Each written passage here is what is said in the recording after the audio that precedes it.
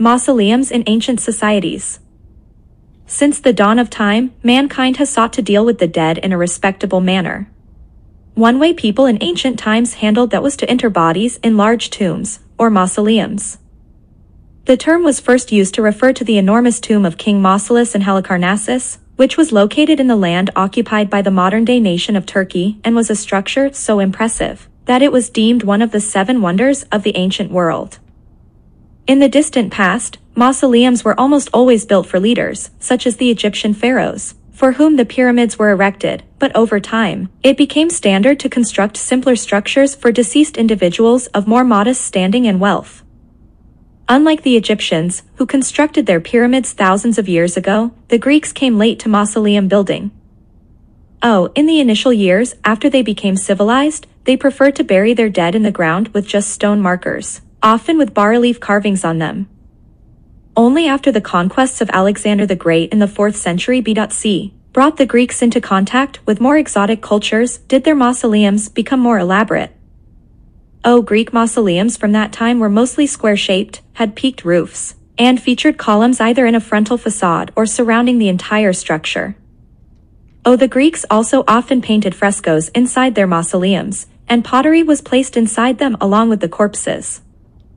The Romans practiced burial from their earliest days, but later introduced cremation and put people's ashes into urns. Nevertheless, even when they burned a body, they saved a small part of it and buried it after conducting certain rites. Roman cemeteries were located outside urban centers. The poor were simply buried in plots while the wealthy were interred in large mausoleums, some of which can still be seen lining the roadways in places outside Rome and other urban regions. Roman mausoleums imitated the Greek style in that they were square with peaked roofs and included columns and elaborate entrances. The mausoleums of famous and wealthy families traditionally housed several generations of dead in urns. The largest of these crypts even included dining rooms and kitchens for family members to use when they were making visits to honor their deceased ancestors.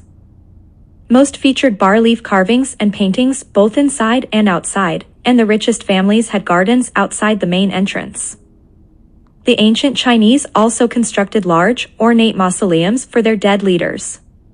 The styles of their mausoleums varied over time, but they frequently featured both an above-ground structure and subterranean chambers. A long road, a spirit way, usually led to the tomb and was lined with statues of animals and people. The surface structure of the mausoleum was mostly just an elaborate entrance to the underground tombs.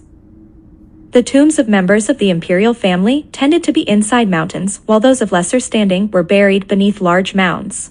Burial chambers could be one level or many depending upon the sizes of the structures and how many individuals were buried within them.